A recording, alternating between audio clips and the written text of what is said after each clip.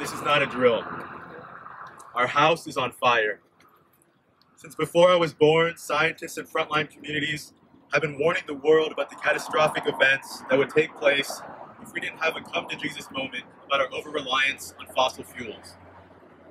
Meanwhile, the same companies producing those fossil fuels run a course to deny climate change, deny climate science, and buy off politicians, and use any strategy possible, regardless of morals or ethics, to continue their path of destruction, knowing exactly what the outcome would be.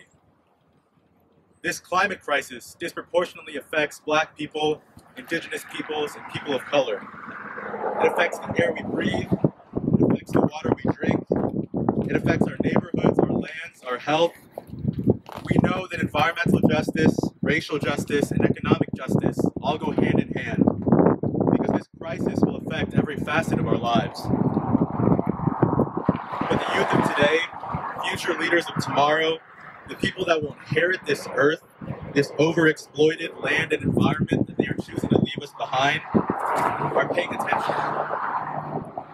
We'll be watching to see how the SRP board votes next week. We'll be watching for data and facts to come to light, and we'll continue to show up and speak out, because our house is on fire. 520 people died from heat, both indoors and outdoors, in 2020 in Arizona. As of August 28th, there have been 113 confirmed heat-related deaths and heat-associated deaths in Maricopa County alone, with an additional 164 deaths under investigation so far this year. Our AC season starts earlier and goes later every year, the result of a worsening climate crisis. It is a matter of life and death. Our house is on fire. I'm just beginning my adult life. I'm a college student at ASU. I care about my family, my friends, my community, the earth, and the rest of the world. We're watching the climate crisis unfold daily right before us. Evacuations due to wildfires here, people losing their lives in basement apartments due to flooding there. Our house is on fire, and we need SRP to care. Our house is on fire, yet SRP executives would rather pitch profit over people.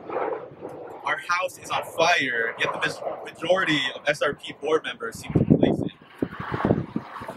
Our house is on fire, yet this major utility is proposing a nearly $1 billion spend on a greenhouse gas that is critical to curb and reduce over the next decade. Our house is on fire, and it is SRP's responsibility to help put it out, not to light another match. Thank you.